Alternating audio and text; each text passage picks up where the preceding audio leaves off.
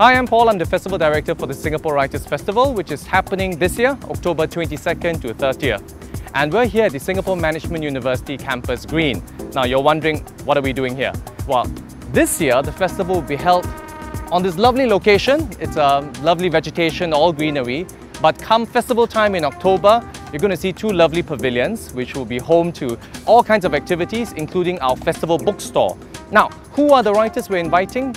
It's not going to be a secret, we're releasing the first 25. Obviously, these do not represent writers that are my personal favourites or the team personal favourites. They represent writers that we think you, the reader, might enjoy, the kind of exchange of ideas that you might be provoked by, that you might find stimulating. And they cut across different genres, from popular to literary, from poetry to fiction and non-fiction as well. So we believe there's something for everyone, including little ones. We will have a family-friendly program as well. Right, this year's festival is not just here at the SMU grounds.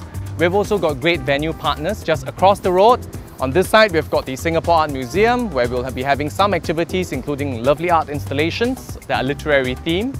On my right, we've got the National Museum of Singapore, and we're working with them on their exhibitions and artifacts to create a program that has got both a connection to Singapore heritage as well as literature. So there's quite a lot of things to look forward to, all here within this very convenient space. The theme for this year's festival is transaction. Now, you might be wondering, why transaction?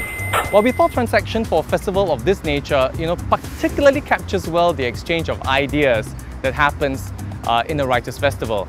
But at the same time, the word transaction also resonates very much with modern society and how transactions underscore our daily existence. And with this thought, we thought we'd invite certain writers that help reinforce this theme, like Stephen Levitt of Freakonomics fame, as well as other writers that help us understand whether society has become perhaps too transactional, and help us understand what are the limits of materialism, and do we know what really to value in life in the first place.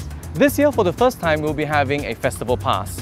It's priced very affordably at only $15, and if you go online to check out SysTick from August 19th, you can even take advantage of the early bird special. And you can see it all on our website, www.singaporewritersfestival.com.